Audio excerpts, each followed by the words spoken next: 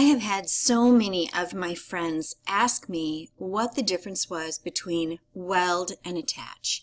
And if you see down here, they're both right here at the bottom, weld and attach. So let me kind of give you an example. First of all, let's do some shapes. So if I take this shape and I do like that, okay, and let's say I add a couple more circles in here, okay, maybe we'll make a little guy here. Okay, if you cut this out or draw it, these lines right here are all going to be cut, and you may or may not want them cut, okay, but if you take this, put your square around it, and hit weld, you see those lines went away. Now it's all welded together as one whole piece, okay?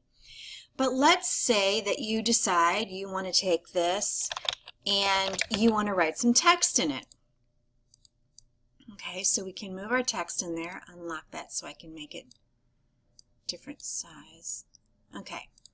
Now, if I weld this, I'm not going to see my welcome at all, okay? I need to attach it, basically. But first, put it together, and we're going to make a group.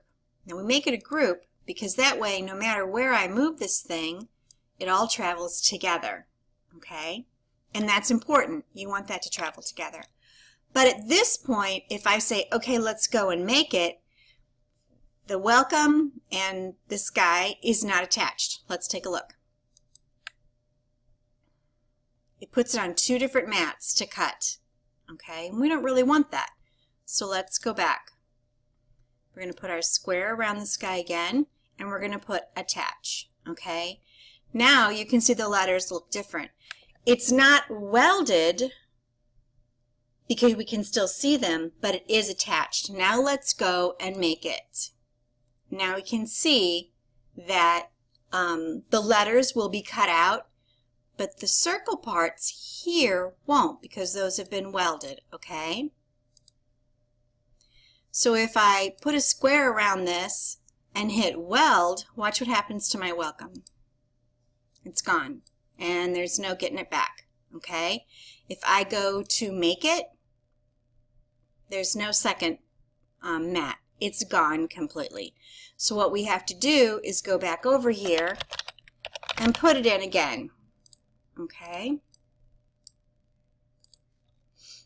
Just like that. We still need to make it a group so that it travels together. We don't get anything warped.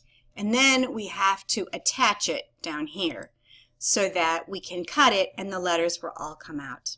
So the difference between weld and attach. Weld makes it permanent.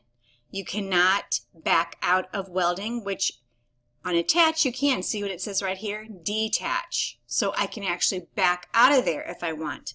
If I weld something, it makes it complete. Like welding a piece of metal to another piece of metal, they are stuck together. They are one piece now.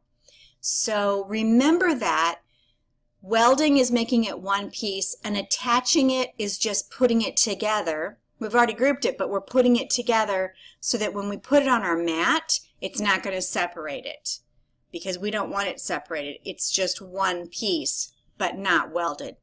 I hope that explains it. It's the best way that I can explain it. Hopefully my friends will think it's good enough so that they can understand it too. Okay, thanks. See you later.